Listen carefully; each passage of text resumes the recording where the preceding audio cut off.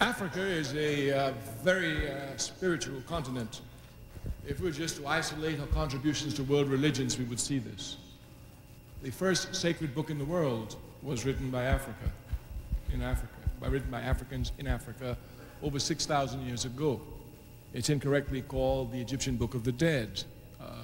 Thanks to our struggle by many of our intellectuals today who've applied their skills to the people's struggle, they've come to show that the real title should be the Book of Coming Forth.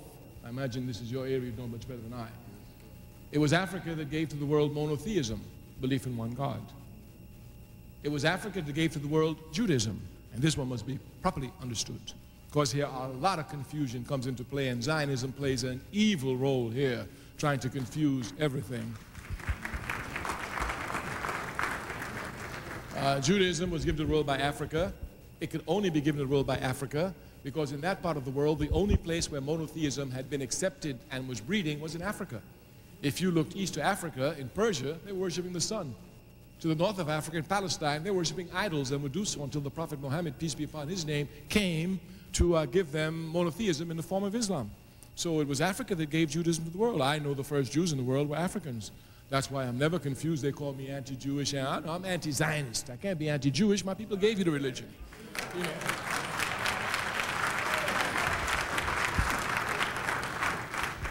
On the question of Christianity, again, Africa's role is, you know, when Jesus Christ, peace be upon his name, was in trouble, it was only Africa that gave him refuge. That's where he grew up as a young man, learning and growing.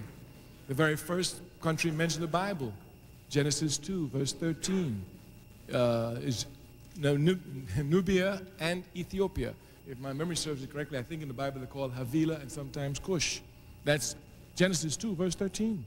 If you just take statistical analysis of the Bible, you will say Egypt and Ethiopia is mentioned more than Israel.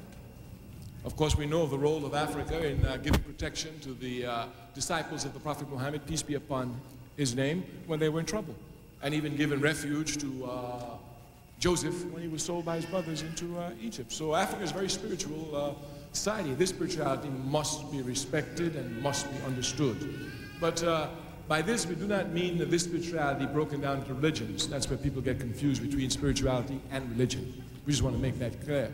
But Africa certainly has, throughout the continent, a great sense of spirituality, and one which, even if you're not African, when you're in the continent, you become amazed at it.